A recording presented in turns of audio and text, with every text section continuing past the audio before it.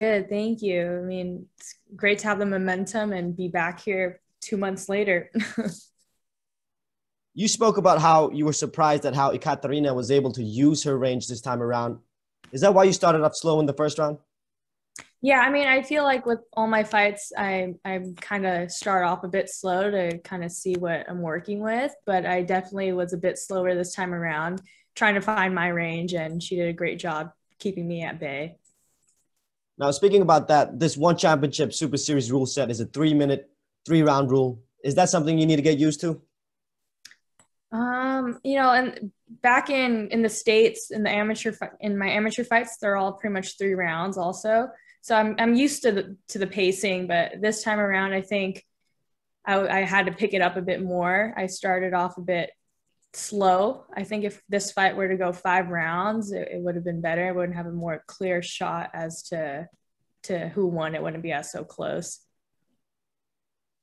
Jackie, we got questions from the media now. This first one is from Conan Altatis of Conan Daily.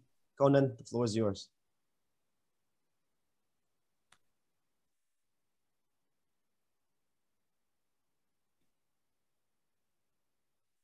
Conan, can you hear us? Yes, hello, Jackie. Hi. Hello. Hi. Right after the announcement of the decision, it looks like Ekaterina was shaking her head. Were you able to talk to her after the fight? No, I wasn't able to talk to her after the fight. We were, exited out pretty quickly. Hello. Hi, can you hear me? Hello? Conan, are you still with us? Do you agree that it was a very close fight? Yeah, I agree it was a close fight, but I do think I was able to pick it up, especially in the last round, and score more shots that actually landed. I feel even though maybe she had a bit, I have to rewatch the fight. I'm going off of what I remember, but I feel like she may have been throwing more, but I was missing a whole lot of her shots, whereas the shots I was throwing were landing. So I think that was the greater factor. All right. Congratulations, Jackie. Thank you. Thank you. Thank you, Conan. Our next question will go to Leon Jennings of Asian Persuasion MMA. Hey, Jackie, congratulations. Hi, thank you. Another fight's been over with. Was there a little bit of added pressure going into it after such an amazing debut performance? Yeah, I think there was some added pressure, and I think all of that pressure was from me, myself, putting it on myself. But I was able to kind of snap out of it pretty quickly. I think just having such a great debut, I wanted to make sure that I keep that momentum going. Have you spoke to Janet since the fight, and if so, what did she say? Yeah, I spoke with her.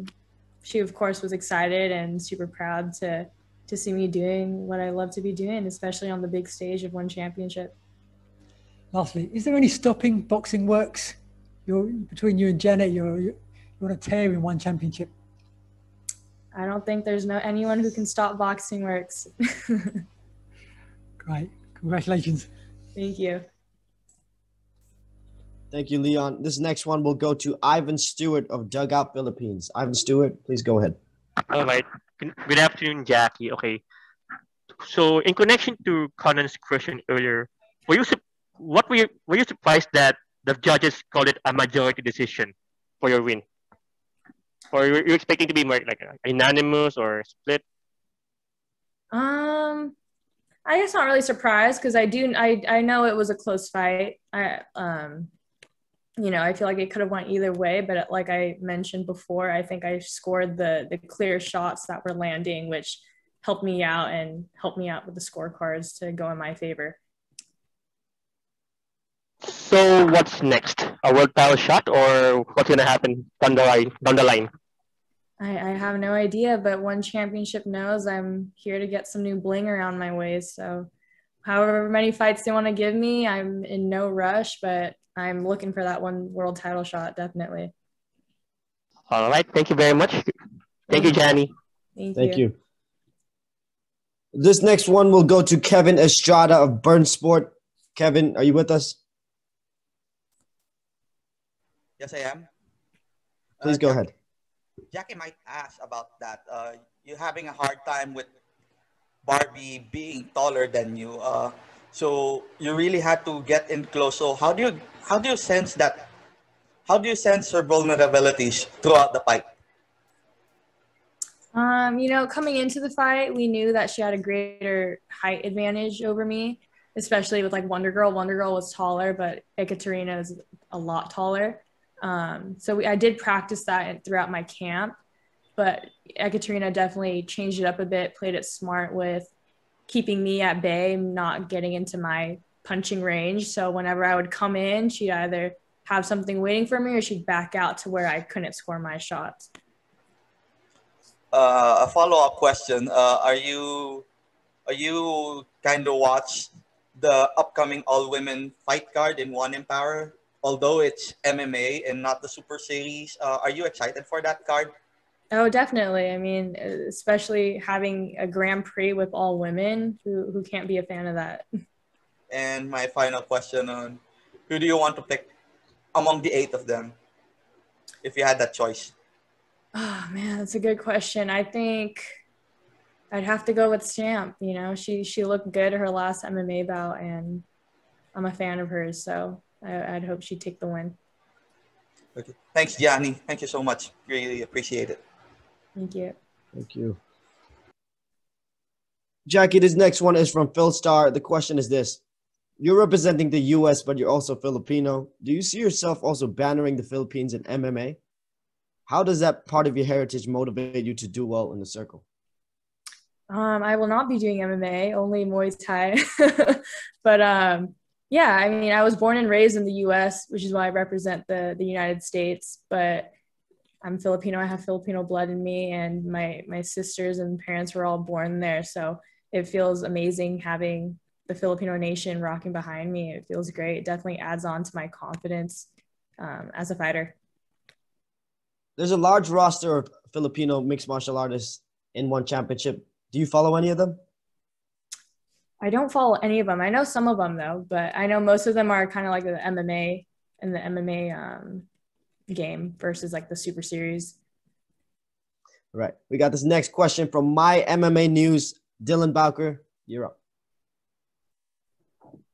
Hey there, I appreciate the time. I'm just kind of curious here with this sophomore effort here, just one where you were able to adapt and make the adjustments. Is that in a way almost more satisfying than the debut effort just because you were able to show the fight IQ and overall ability?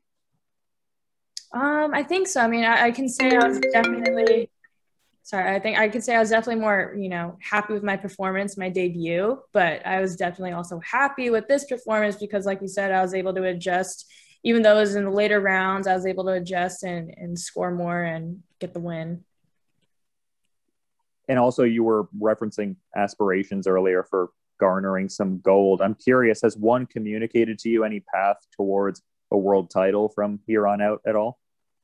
They haven't. Like, I know my division's still fairly new, the strawweight division, so I'm not really sure how it's all going to go down, but I think I'm making it clear I'm a serious contender in that division and that, I think I'll be up for a title shot sooner than later, I hope. Yeah, you definitely underscored that, and I appreciate the time, Jackie. Thank you. Jackie, talk to us about the game plan. It seemed to me like you were circling away from the power side and you're trying to get your punches going with your inside leg kick. Yeah, so I have a lot of confidence in my speed and my footwork and power, and we knew coming into this fight those would be the greater factors. And with her previous bout with Janet, she pretty much threw the same thing as she threw with me in this fight, like that overhand right to left kick. She was throwing a lot of those. So we had to make sure that I wasn't circling or going into that to my left, going into her right hand. But I think that my feints and footwork were able to get her, especially like the second and later rounds. And that kind of helped open up certain shots for me. I was still having trouble finding my range. So I wasn't landing as much volume as I wanted as compared to my last fight, but I was able to adjust and get a little bit more up close towards the end of the rounds. Yeah, talk to us about what your coach told you towards the second and the third rounds. It looked like he told you something and you really picked it up from there. Yeah, he was he was actually referencing, he was just saying, you got to go Rod Tang on her, Rod Tang style, just like guard up and just go straight in, because it was very close. So I'm a counter fighter, a technical fighter. I don't really do that too much, but I knew that it was a close fight and I had to pick it up. So I pretty much had to listen to him, of course. And it's funny, like, of course he knows what he's talking about, right? So that definitely helped me out, just being able to rush in with my guard up high and score my shots. Your team boxing works has found a lot of success recently. Can you talk us through the whole process? When you get an opponent, do you go through film together? And then when you spar, when you train together, do you specify for that one opponent? Yeah, definitely. So like I mentioned before, I don't really like to watch too much tape on my opponents. I just think I'll get too much into my head and overthink. But my coach will probably he'll definitely send us some of their previous bouts. And if we want to watch it, we could watch it. He, of course, watches it all and he comes up with that game plan. And then we work together. We're like, okay, look, he tells us this is what's going to work. I know it's going to work. So we pretty much work that throughout the whole camp and make sure it's coming out on the times it's supposed to come out, especially during sparring. Talk to us about the whole amateur scene in America where you and Janet Chad herself are a big part of. Do you guys still actively help out in that area? Yeah, I mean, as of right now, there's no amateur fights going on in California due to COVID, but they're starting to open up in different states in the U.S. So a lot of people are able to get work out in the tournaments. And we have one of my teammates, actually, she's competing in an amateur tournament later this week. So we definitely love to always help out the amateur team and other amateur fighters outside of boxing arts because we were them, before. Now, I got to ask you about your training partner, Janet Todd. You guys seem to be very close. What's next for her? Have you guys talked about it? We haven't talked about it. I know, she's looking for that Muay Thai belt, which I believe, I don't know yet, but I believe she'll be up for that shot soon, given her last win, which was a fantastic win. I don't know if they're going to go through the route of giving her that Muay Thai title shot next or defending her kickboxing belt next, but whatever it is, I know she's going to be ready for it. Talk to us about this travel situation that you got to fly in. You're flying back to San Diego. Is it San Diego where you guys are based? Los Angeles. Los Angeles. Has it been hard to get over that jet lag when you compete? Do you feel that? No, not really. It's funny, like coming here, I'm able to adjust fairly quickly. It's always like going back home where I feel like a zombie. I get super jet lagged when I go back home to LA. But coming here to Singapore, I'm able to adjust pretty well. I don't really have problems with it. Big victory for you. How do you celebrate it after this win? I ate some brioche French toast. That was the best way I could celebrate it, especially during a quarantine. All right. One more question before we let you go. When you get home to LA, what are you doing?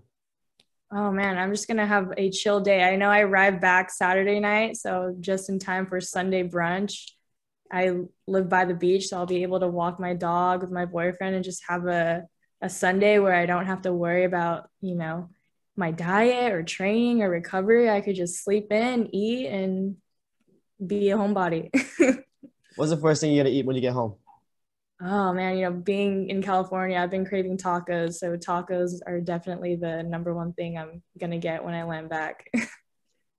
Jackie, thank you so much for your time. Congratulations again. We'll see you soon.